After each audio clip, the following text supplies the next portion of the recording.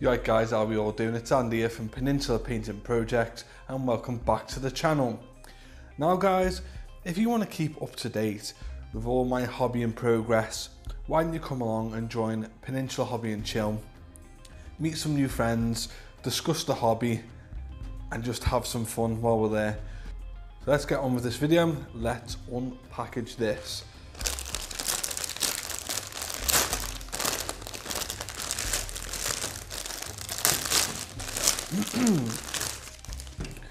So as we know, this magazine retails at £7.99. If you don't know this by now, you've been living under a rock, because I always say it on every single video, but I know that there will be new people watching the video.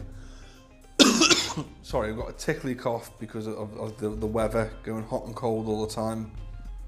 Anyway, let's look at the actual terrain itself. So it's one big sprue. It looks like a duplicate of itself. Now, I was looking on Games Workshop's website, and for this set, it retails at £15. Obviously, we buy it for £7.99, so we're saving £7 and a penny. So I've worked out it's probably about 55 to 60% off recommended retail price, which is absolutely great. I don't care whether you want terrain or not, or you're collecting it, it's still a great saving. Now, that's one of the main reasons why I subscribe to this magazine. Unfortunately, my subscription has come to an end, but I'm still able to buy it from my local WH Smiths.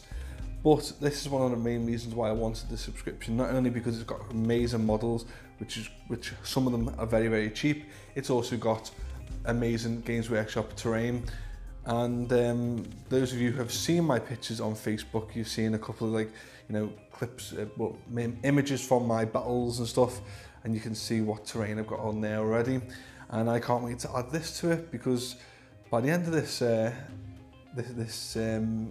magazine's finished, I'm going to have pretty much a table, if not more, worth of terrain. And I'm made up about that, because I've already got a bit of terrain anyway. So enough blabbering on about that.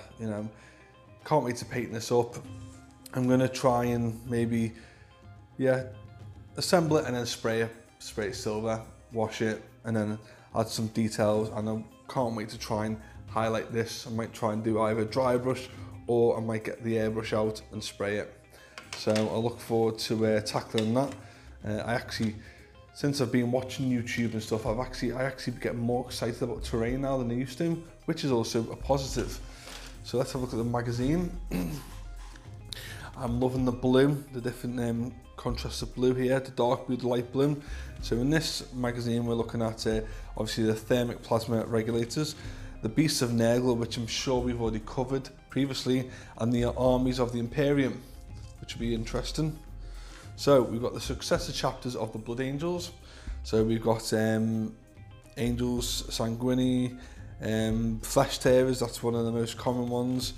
And they're pretty cool at the moment. They're telling Gilliman that they don't want their Primaris in their army, which is quite good, because it's sort of, it's Games Workshop acknowledging that the consumer isn't necessarily happy about the whole Primaris thing, and we don't want the previous Space Marines to be totally obsolete. So I'm glad that they've included that within the storyline. And then we've got the Lamenters there, which yellow Blood Angel successor chapters. It's a bit strange, isn't it? So there's a bit more information. And now Beasts of Nergal, nice bit of artwork there. Absolutely disgusting, gross looking things. I would not like to meet one of them in a dark alley. Bit of information here. So I'm just gonna have a little flip through this, because obviously if you like it, you should really buy it yourself. So a nice bit of artwork there. What else have we got? So armies of the Imperium. So we've got Adeptus Astartes, Adeptus Astra Militarum, Adeptus Mechanicus, and Grey Knights. And obviously a nice bit of scenery here. Scenic picture here. We've got some Imperial Guard, aka Astra Militarum. We've got some Dark Angels, and what else? That's pretty it. And we've got a knight there, so that'll be the Adeptus Mechanicus. Now, I saw a picture, that's it there. See those barrels there? Where they stuck them on top of each other and stuff. I'm actually considering doing that for my table. So obviously it'll be quite big, the terrain there. So that's pretty interesting. Nice bit of some ideas that you can do there. You know, maybe team them up if you're collecting them yourself. So Hope Rekindled. So I'm presuming this is about Gilliman returning. I haven't read this yet. As you've just seen, I just opened it then. So the water on Cadia, unfortunately Cadia is no more, it got destroyed, which was one of the last defences of the Imperium for Terra, I believe. So here's a bit more information here of the armies of the Imperium and the forces of Chaos. Well, that's quite interesting. So Abaddon's Vanguard, Black Legion, Iron Warriors, Emperor's Children, Night Lords, Death Guard, Alpha Legion, World Bearers, and Legio Mortis. Very interesting. So yeah, and then how to assemble your thermic plasma regulators. And as you can see, guys, if you need instructions, sorry, but yeah, you shouldn't need instructions for this. Quite easy to put together. Maybe this might confuse people to where to put that, but yeah, it's not going to be hard, is it? That's obviously going to clip on there, I'm guessing, somewhere. But yeah, it looks pretty damn nice. So, how to glue it together. They're telling us to base it in the lead belcher colour. Lead belcher. So that's the silver, yeah. Okay. So it's telling us to use the big dry brush, which comes in handy. I personally will probably try and spray it silver. Saves a lot more time. And then obviously null oil and wash over the top to darken it down. Rack art flesh to do the little plinth there. And then some retributed armour. I personally would use some like a brassy colour. Can't think of the name at the top of my head. And then obviously doing a bit of red there. I might do, yeah, the red will you know, accentuate the blue, because they're, you know, opposite colours on the colour wheel. And then Celestial Grey to paint the skull. You know, we've got all these paints, and this is what we will end up with. Something looking like this, which I think looks pretty reasonable, to be honest. I'd be happy for that to be on my table. Yeah, it looks pretty decent. And probably next week we're probably going to learn, well, next week I say, this week we will probably learn how to dry brush it with the Necrom compound. And then it's telling us to incorporate the regulators into the board now. Should be quite interesting.